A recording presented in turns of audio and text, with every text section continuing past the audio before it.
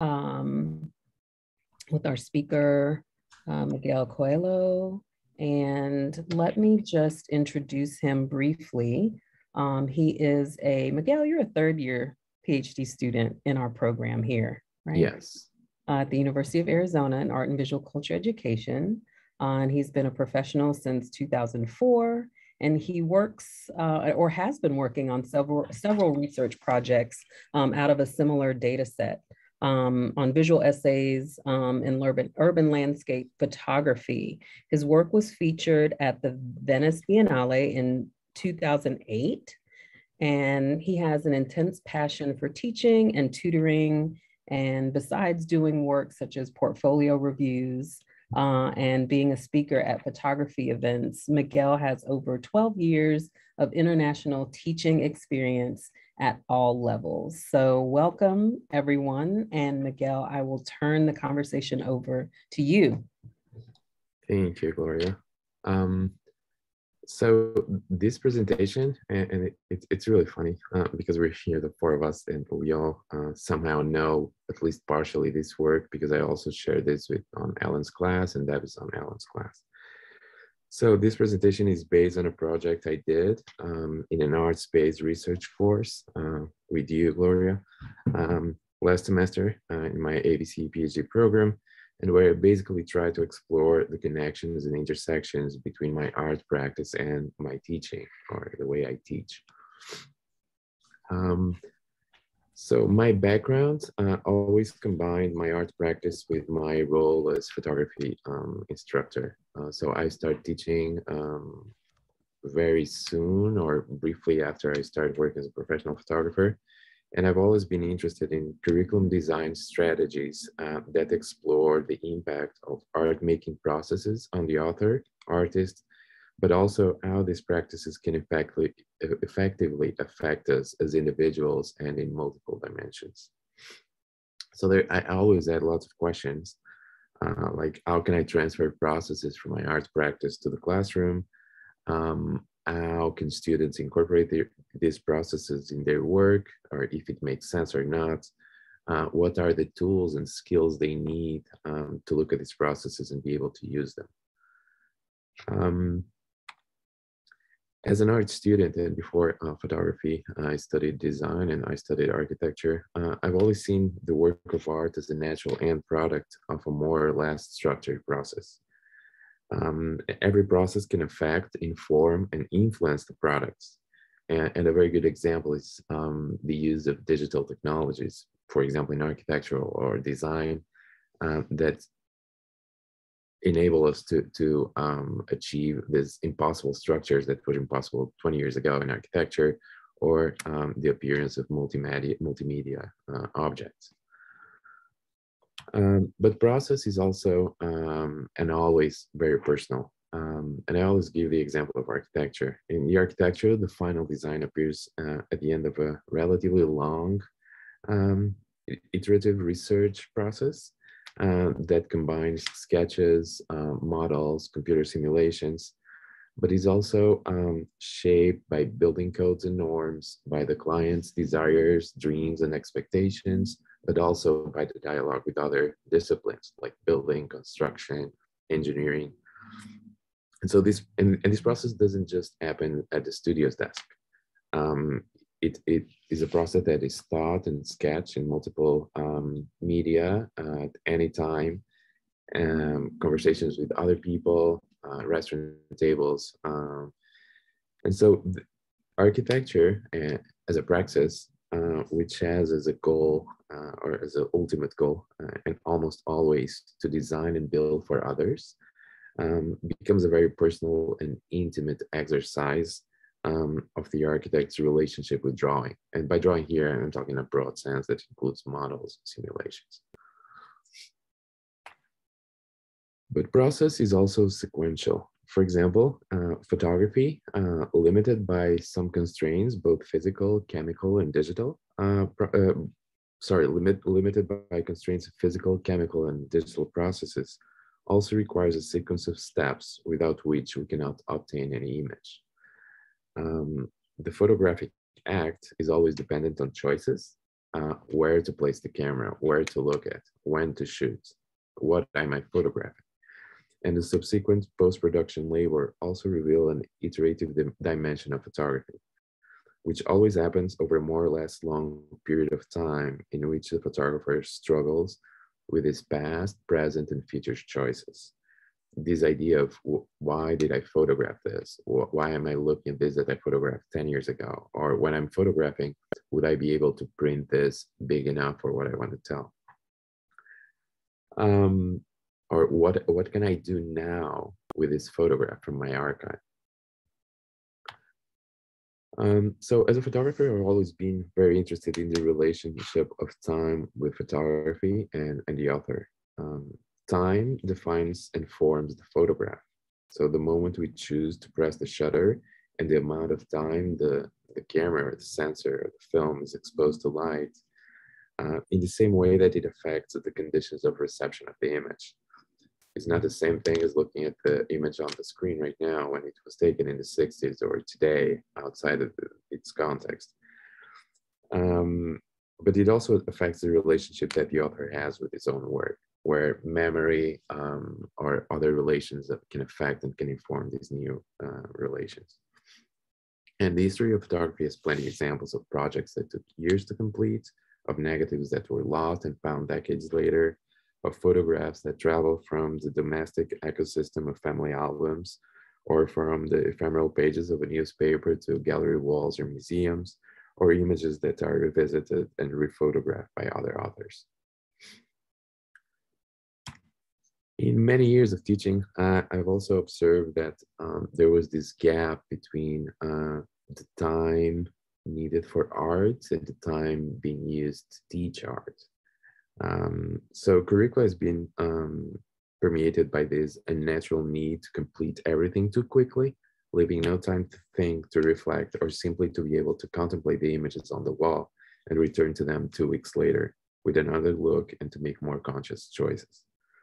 So I have this feeling that we stopped working with time and we started working with urgency and divorcing ourselves from our work and our images, departing too quickly for the next assignment.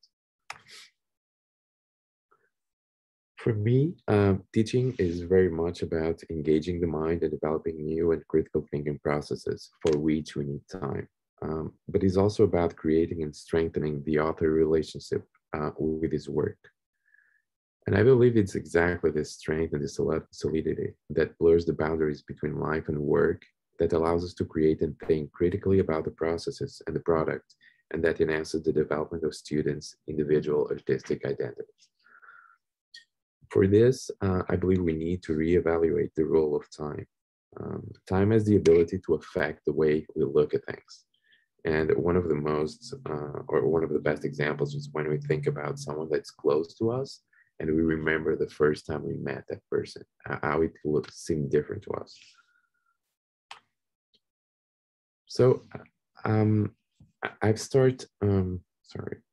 I started designing a research project. Again, as a photographer in my work, I'm less interested in the decisive moment, this idea of photography freezing time and freezing action, than I was in the effects of time on what I photograph. And the topics I usually photograph are this man-altered landscape, or the organic growth of cities, or ruins, or the limits of cities, but also the effects of time on me as an author throughout the process. So in an attempt to examine this impact, it seems to me more appropriate, because of my emotional involvement with these topics, to set aside these traditional subjects or these more traditional subjects and to try to focus my research on the process, on the procedural part of the art making, because it's apparently more generic and possibly of more universal application in the classroom. That's what I'm looking at. So I formulated a research that it's an arts-based, but also autoethnographic study that investigates the relevance of the processes in my artistic practice, but also how they affect the way I look at my subjects and the way I look at my work. So this investigation starts by a very analytical look at my practice, the way I do things. And then by looking into how different processes can and affect the way I look at my subjects and the way I look at my work, this research is also potentially an active form of self-recreation, exploring ways of gaining access to new models of intellectuality and conscience about my own practice.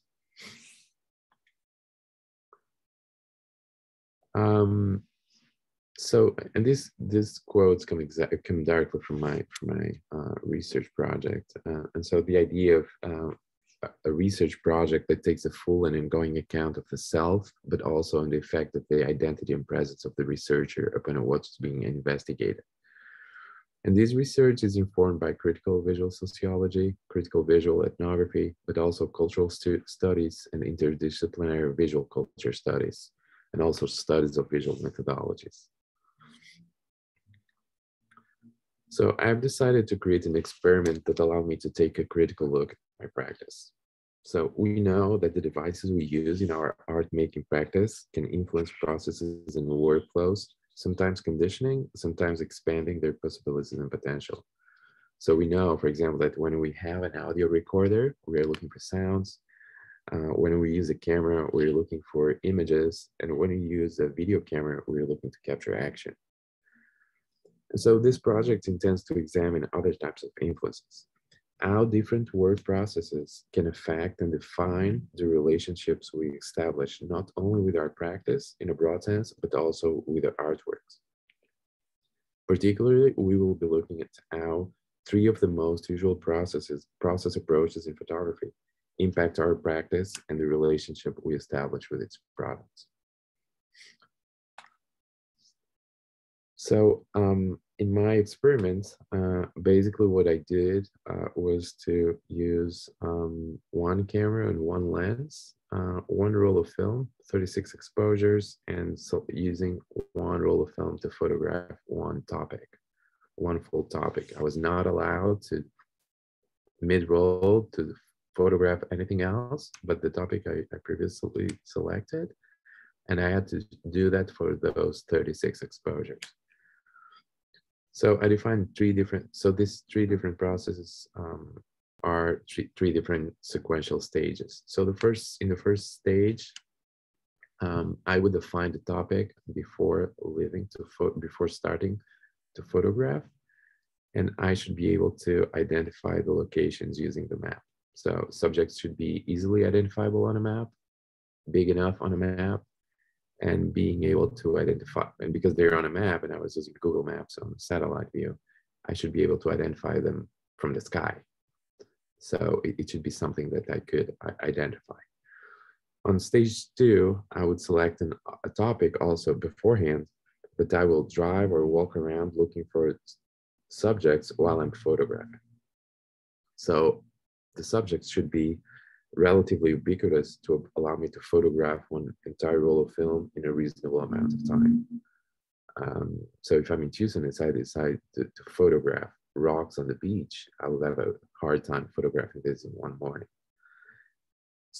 On the last stage, probably the more complex, this is based, or it starts, so after I finish the previous stage, I would have 5 minutes to determine the next topic and then drive and walk around looking for subjects. So again, I would need to look for something that's abundant, but also this means that on the last frame of stage 2, I need to include, or at least partially, part of the first frame of stage 3. And then I would have almost no time to decide what my subject would be, and then I will photograph from there. So, and then I had my expectations before starting. And so knowing that my usual methods usually involves a relatively detailed plan, I was expecting this exercise to be more challenging to me at stage 3, where I would have to make creative decisions intuitively and in a short time. While I don't expect a considerable difference on the aesthetic qualities of the pictures in the three different stages, because I will be using the same equipment and the same technique, I was curious to understand how these different methods would affect me at the emotional level, particularly when dealing with time. This idea of making a decision in no time, that's something I'm not used to, but also about physical fatigue. right? I would have to walk looking for something um, to finish a roll, to do 36 pictures, but also with my commitment and motivation. I cannot take a picture of something that's really interesting to me while I'm mid-roll photographing something else. So the way of how I would stick to the topic and do it until the end was also, I was very curious to see how would I respond to that.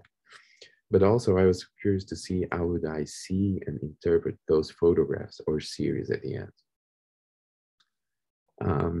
Not because of the artistic value that I was not expecting, but as a series, as a set of things that were done in this almost forced way. And so the format of this work was, I was never interested in the individual images at this point. So I decided to only look at the images as a set of images, so at the contact sheets. But also I decided to write something while I was photographing. Sometimes at the end, sometimes while I was photographing. And so this is the only, I never sit to write after the work, after the research was completed. So this was kind of a journal entry while I was doing the work. And my expectation was that when looking at this later, I would be able to extract from this almost instinctive entries all my conclusions and all my thoughts about what I was feeling at that time. So again, on stage one, this idea of having something that was easily identifiable and located in a map, it should also be part of a familiar set of photographic questions, the things I was used to deal with. And it had to be abundant. I had to be able to photograph. So when thinking about this and the idea of being something that was somehow photographically familiar to me, it was just to make it easier for me to start. And so I decided to look at strip malls. They were easily identifiable on a map. I could, just by looking at Google Maps without zooming, I could find lots of them. So it would be a fairly easy process of doing this first stage. And so on this next slide, what I do, and I can read these are direct quotes from my essay or my journal entry while I was doing this work. And so I selected these quotes because somehow they reflect my emotional states and also my challenges and my questions about my practice. So my photographic practice has got me used to planning and to looking at maps and thinking about the best time for a particular photograph. So I was fairly comfortable with this or what I was working. Without thinking about it, this is probably the best part of this quote, because I was clearly not thinking about it. I realized that at the end that all these images were photographed in the same way, horizontally, looking for the same type of angle and composition. It never occurred to me that these places deserve more images or an extra effort. So this idea of having the red dots on a Google Maps, it made me it was a very effective work. I would get there, I would park my car, leave the car, photograph, get back in the car and drive to the next location.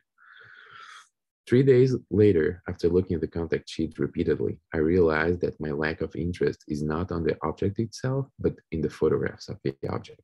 So I started thinking, what if instead of photographing strip malls like this, I photograph strip malls the way I usually do on my work? I take a large format camera with a tripod, and instead of photographing 36 in one morning, I photograph 2 in a weekend, and I will be happy. Am I more or less intentionally refusing the idea that I was not able to make a good photo of a bad building? And so this was something, it was never a question. Well, I'm interested in good buildings, but I'm also photographically attracted to bad buildings or to bad construction or bad architecture. So this idea of me not being able to do anything that I can see any value out of it was kind of frustrating at this stage. So on stage 2, I need to define a theme, but I had no map or location. So it's this idea of going out and discovering things and with the uncertainty of what I would be looking at. So I decided to select for this topic something that I would be able to photograph easily, and something that I had some kind of interest and never photographed before. So this idea of curiosity also. So I decided to photograph American flags. I knew from the time I'm living in Tucson that is a very easy, abundant thing to photograph.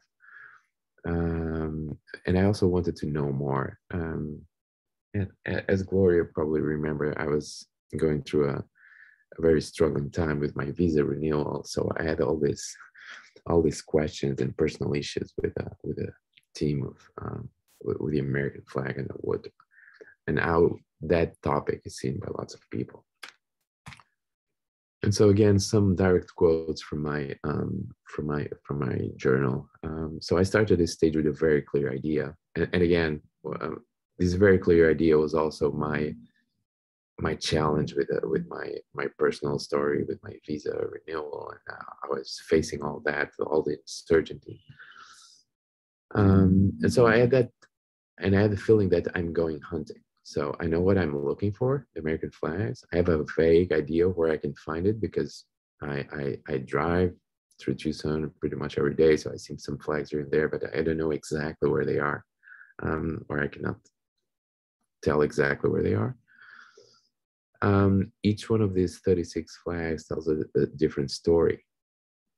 I end up thinking not about the flags because they're all the same, different scales, but about each one and each one of the people who raised them. I start thinking about who are these people, why, and how these flags are seen differently. Why a flag at the entrance of high school for me is different than a flag that is between two thin blue line flags or an inverted American flag. And I started trying to read more into that. And again, my visa renewal history was not helping at the time.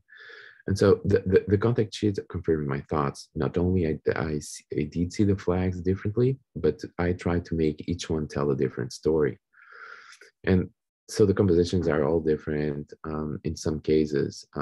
So I photograph everything from big flags to small flags on bumper stickers. So it is this trying to figure out how different all these things can be. And so on stage 3, and so stage 3 starts on with the last picture of stage 2. So the picture in the bottom right corner. And so what I did, and I can show you.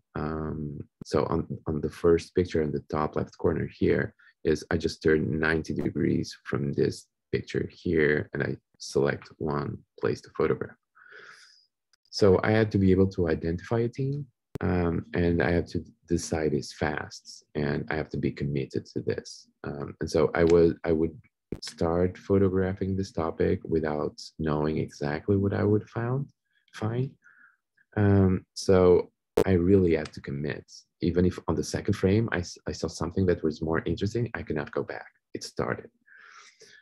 So I made this first photograph because it seemed photographically interesting, but I had exactly no idea what it was. So I defined it as potential spaces. So these spaces where something will happen, something happened in the past, these places that are holding for something, and it can be a store during renovation, but it also can be a vacant lot in the middle of buildings.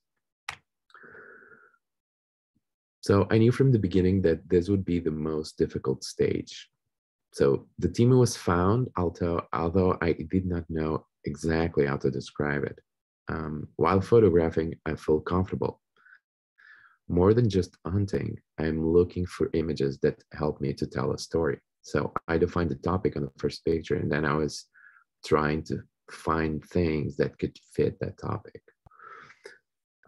So this method is definitely the most distant from what I'm used to do, from what I'm used to. But the photographs are very close to the aesthetics that I like the most because I have the freedom to make things fit that topic. So I have this question: has this exercise changed my practice, or has my practice shaped my response to the prompt? And again, I didn't try to get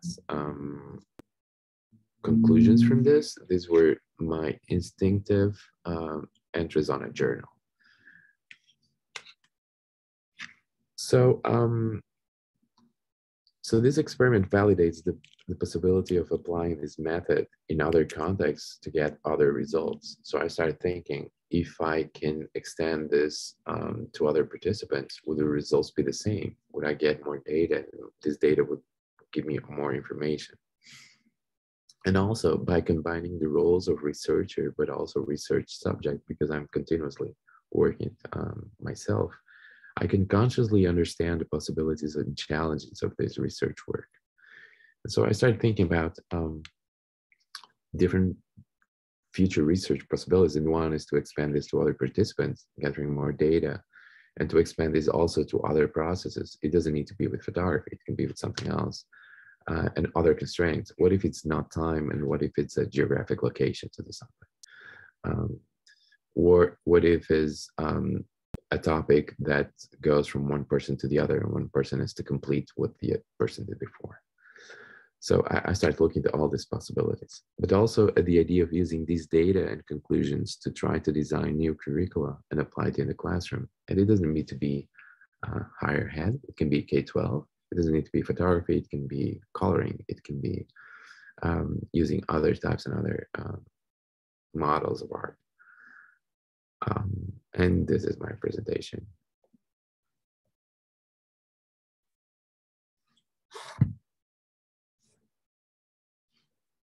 Thank you. Thank you so much, Miguel.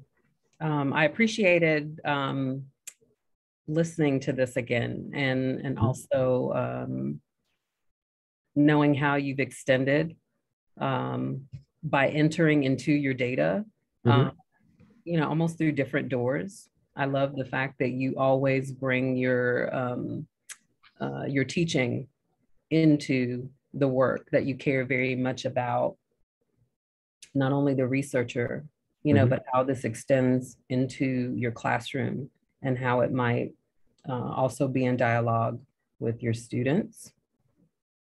And I've dropped a few things in the chat, but I also want to open it up to the folks who have joined us in the room to share any comments or questions.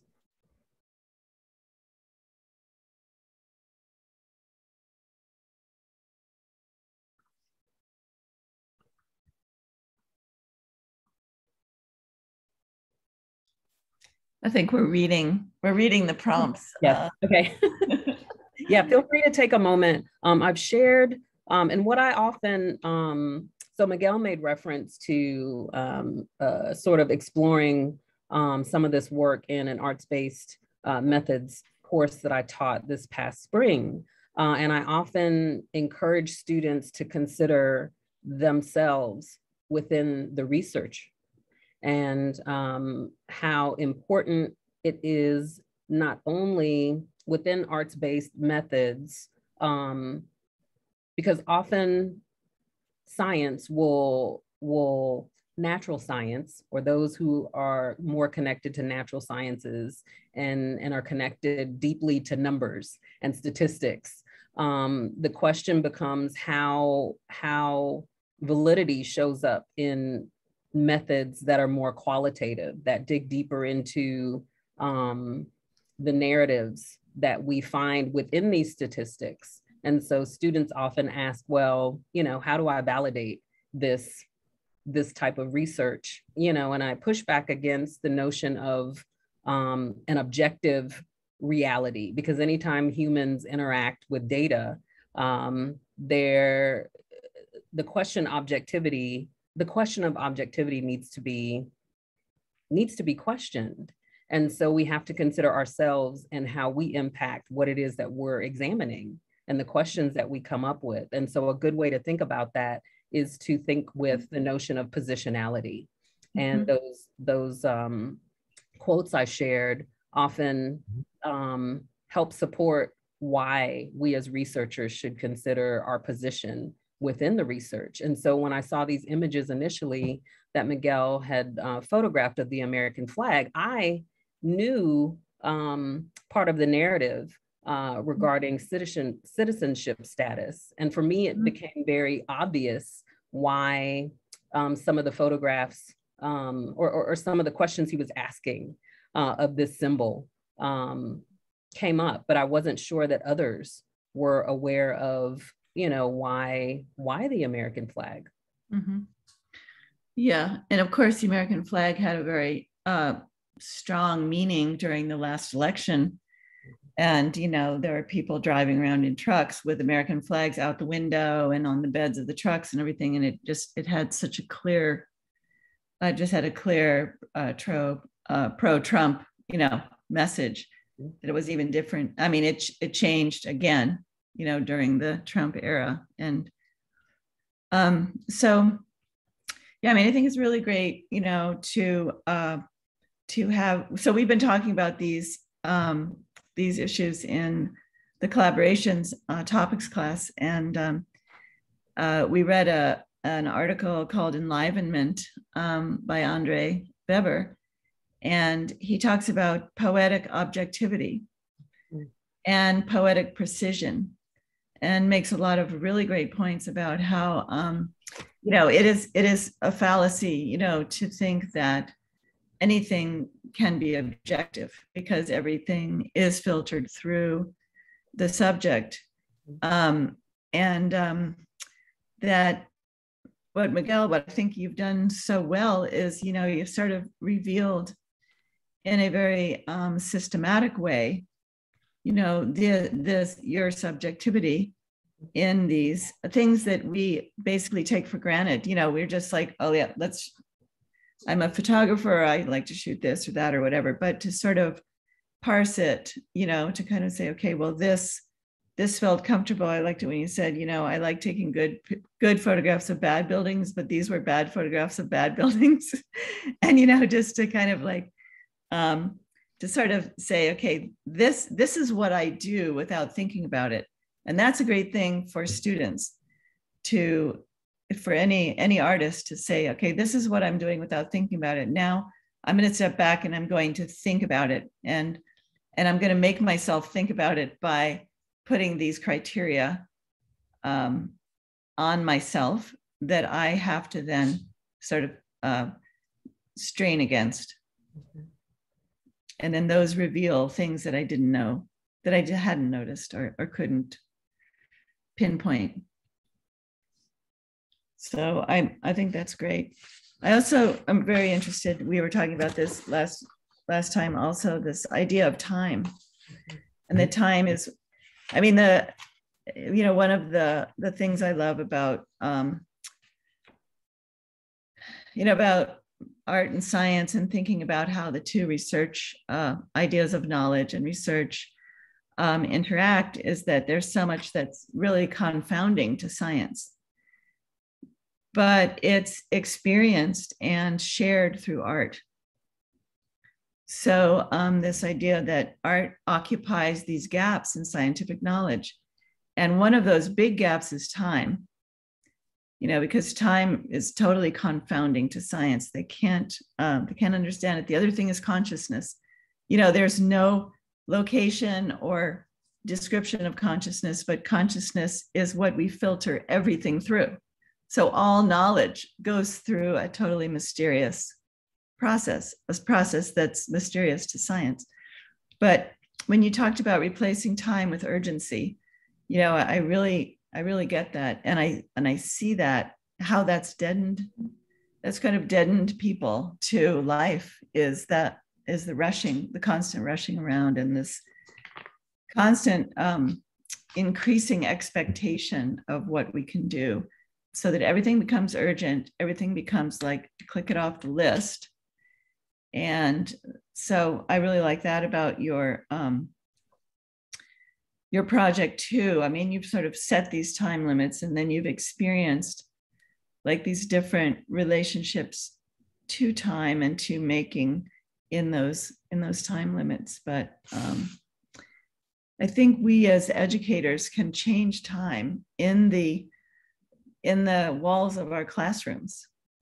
because we're part of it when we keep putting more pressure on our students and we give them, the thinking and reflecting time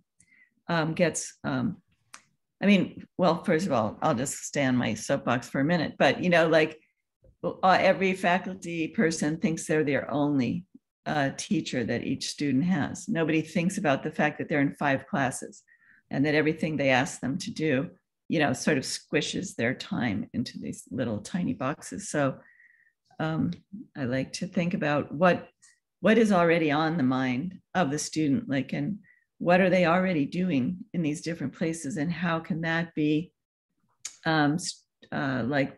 strengthened and deepened in another class or in conversation. So I'm really happy to be interacting, with your work with Gloria and with the ideas in the two classes. So just really quick, so this the beginning of this project, or most of what I'm doing now, it came from my for the appreciation I have for the process in my practice, and how that appreciation changed the way I look at my practice, and how I feel that improved my practice. And I see, and so I have this question: so if other people can have the same appreciation, would that the way they relate their own practice also improves as it did with me? So I'm really in love with the process all the time. And so is this idea of the process. And so this is one part, and the other part that's I'm so interested in this project, and I've talked about this project in Alan's class too, and I'm talking here, and I'll be presenting it again on Monday. Is and I said this before, so it's no secret. The class I had with Gloria last semester completely changed my view on the program and the idea of what I want to do in the program and even outside the program. So this idea where I can combine the 2 areas of research, my practice, and even teaching, it's so I feel that I'm getting so much from all this combination, that all the parts separately, that I really want to try to expand this to other applications. Mm-hmm. Yeah, and that's another thing about time pressure, is that the idea of making a product quickly, mm-hmm.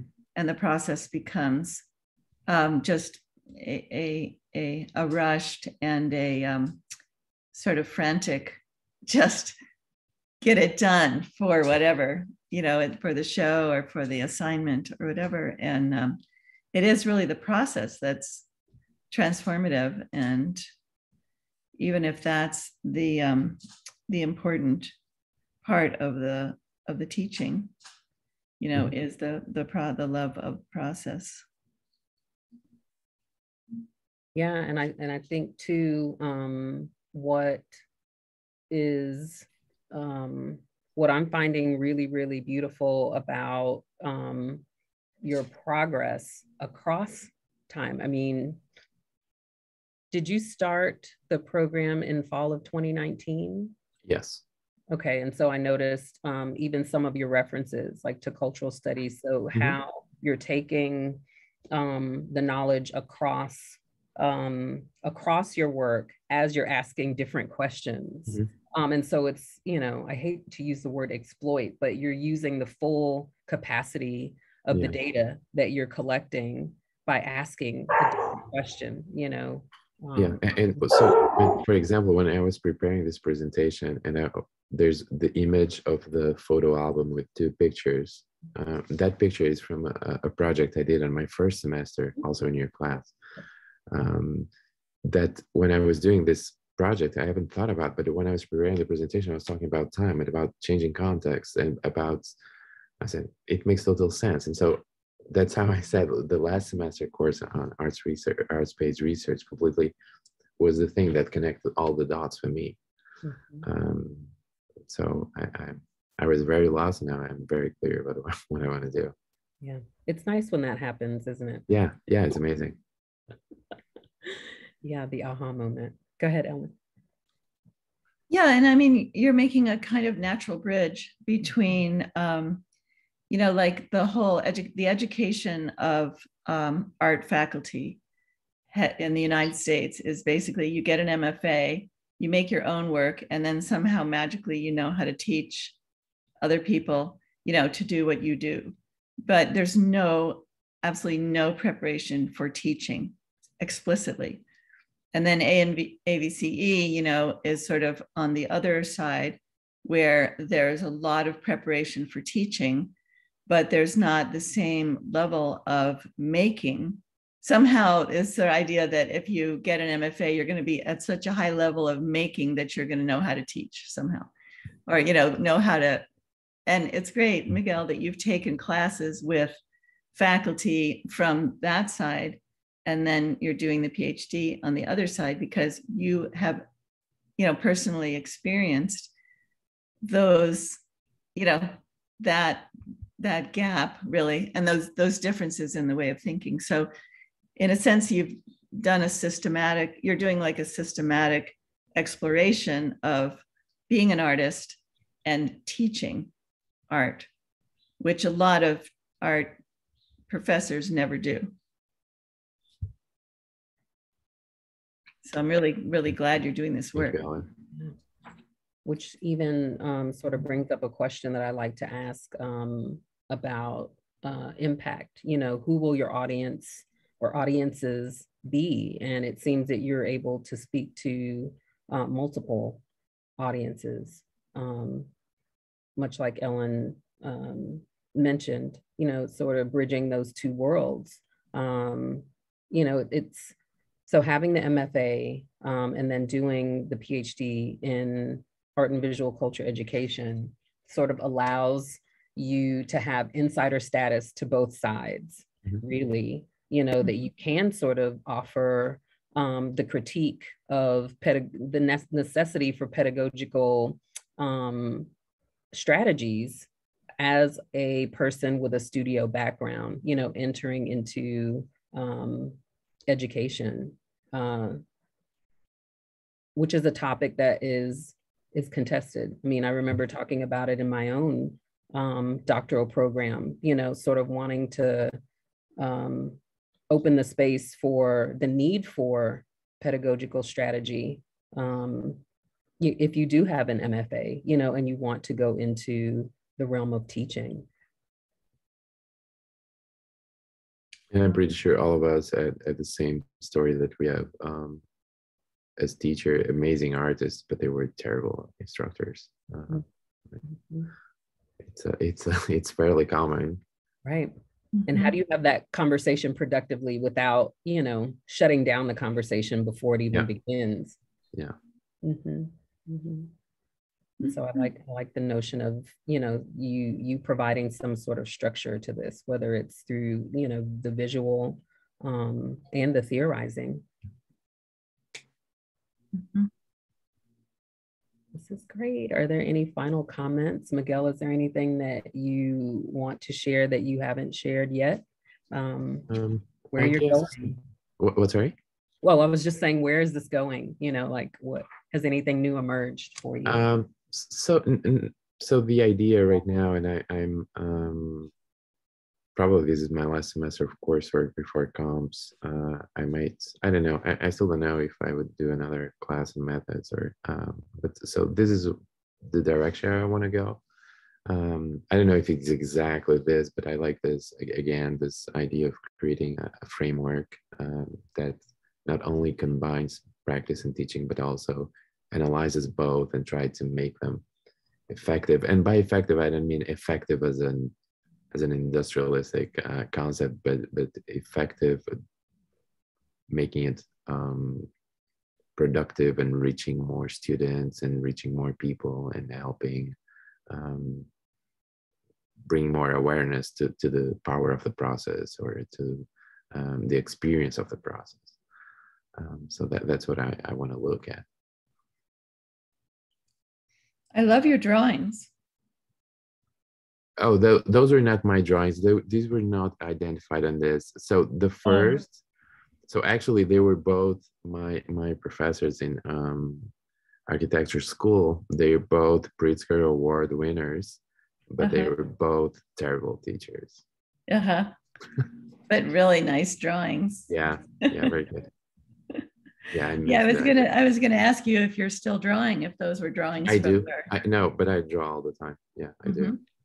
I think so architecture school. No, so it was 6 years of school, 36 hours a week, 12 hours of drawing a week. So it was very drawing based thing. So I used drawing as thinking. I was drawing to think. Yeah, when you said the intimate relationship with drawing, I thought about process, because that's that engagement with the eye, the hand, and the mind that is also kind of a mysterious way of a process of learning and doing. Cool. Miguel, have you talked about what you would like to do after you finish the program? I like to teach. That's what I really, really like. I like to teach. And I like what I do is my practice, but again, I love the process. I think I love the process too much. And sometimes it's, for me, just about the process, or to try new things or to experiment new things. But somehow I always have this idea of creating a framework, trying to systematize what I do and think about it. It's sometimes I don't care much about the end product as I do with the process. Yeah, well, it sounds like you would be a wonderful methodologist for any position that you take up. Are you interested in higher ed? Or yeah. Well, all of this is exciting. Yeah. Thank you. Yeah, thank you. Thank you so much. For sure. Ellen, I'm glad you could join us. Drew, I'm glad you're joining us from wherever you are. And so, Drew is also in our collaborations class. Yes. Oh, hey. Good to see your face. There's a baby. There's a baby's head, I think, right there. No, this is a chair. Oh, my daughter was in here earlier. That's why I had the camera off. How cool. Yeah. Well, I'm so glad that you all could join us this morning. And thank you again, Miguel, for sharing your work. Thank you so much. Yeah, it was great to have Miguel have more time. He's talked about this project in the class, but not in such a thorough way. So it was great. You. Yeah. And now it's recorded, so you'll be able to go back and, if you need any, reminders of how you were thinking about or how you're talking about your work, we will have it for you. Thank you so much. Yes, and in my class, Miguel is doing photographs of students in their studios. So interested in the framework you create there, Miguel, to emphasize the process. So, and in 30 seconds, I know we have time. So the idea started to say, okay, I'm gonna start, I like this idea of photographing something that gives us an idea about what the person is going through, so is this idea. And then I started looking at artist statements. How can a photograph replace an artist statement as an exercise, not as and then what was supposed to be, and I always saw it as a very tableau style thing with everything has detail, where the discarded paper on the floor is the same importance as something that's on the wall. But then I started, what if the artists have a word on the process? What if we want to stage something? So that's this dialogue now between we'll see. I don't know exactly how it will unfold, but it will be fun. Cool. Exciting. Thank you. Yeah. Thank you all again. Thank you so much. Okay. Thanks, Miguel. Thank you. Bye. Thank you. Hey. All right. Bye, y'all. Bye.